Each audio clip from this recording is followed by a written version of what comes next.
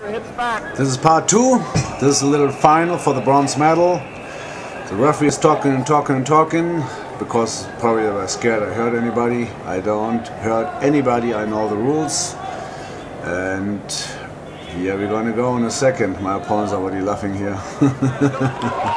Okay, anyway, so my goal is to pull guard here and to show my rubber guard, because it didn't work out the first fight, and in Germany there are a couple of MMA and Jiu-Jitsu sites who claim that the rubber guard doesn't work, so I really wanted to make this one work here. So I pull guard, take a second to breathe, because I realized that didn't look nice, it's pretty ugly.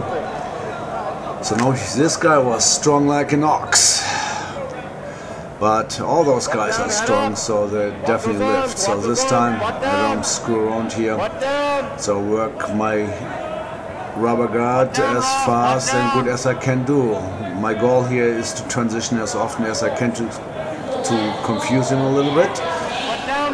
And to keep it tight, very tight. And so I almost got him here in a triangle position, but somehow I couldn't get back with my hips to create a better angle, so I decided to do a triangle above his shoulders. Does not work out, so I'm going to readjust in a second again, and that's how his pressure was. I mean, all the way he was working like crazy. He pushes down my hips perfectly, tries to pass, I prevent this, hook one leg in, and I'm going to slide over his back all the way and get right away, included the zombie, my mission control. And I tried to pull the Kani, but he's blocking my knee and my hips here. So I changed my tactic in a second. He's going clockwise and I grab his wrist to set him up for the pyramid. And I got it. But he pushes his shoulder all the way in. There's nothing for me really. So I have to change again, transition a couple of times, try to release some pressure, push his head to the other side so he cannot push his head into my neck. And now I totally got him here. I mean, it was super tight. I felt it was perfect pressure there. He couldn't move with his upper body and his arms at all. He was locked up, but not locked enough to submit him, so I had to create a little space. Now he reaches all my toes. So I tried to pull the straight jacket on him. You usually have to clear his neck first and take it from the front to go to the special case. So I get a warning from the referee, he tells me no bicep slicer, but that's not a bicep slicer, so I set it up like a Kani, because his right arm was ready to go for the inverted armbar, and he taps verbally.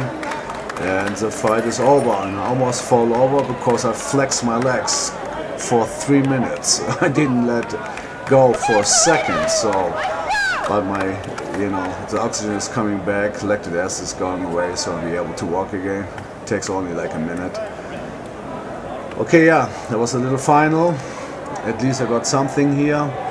And the next last minutes is going to be the interview, and when we get our medals.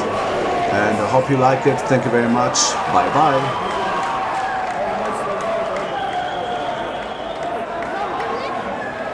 I have some friends. Are you from Germany? No. Yeah. What's the name again? Ross. Ross. Great. It was really awesome. Very strong. Gave me lots of hard time. At the end I got lucky. How was the fight for you, Ross? Good luck. That was tough. I don't have a chance to grab with guys as tall like him, but also he's got some good work with the legs. I think that's going to be confused. He ran me up with a Thank you. Nice.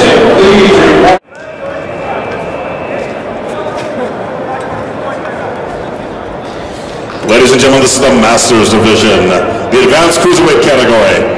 In third place, from 10th Planet, Rolf Warnecking. Bringing home the silver for Team Hammer, Rodney Grenier.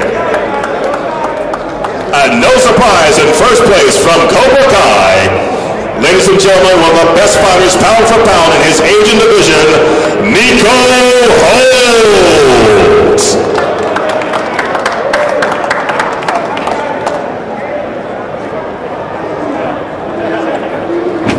Antonio De Leon, you are fighting for third place.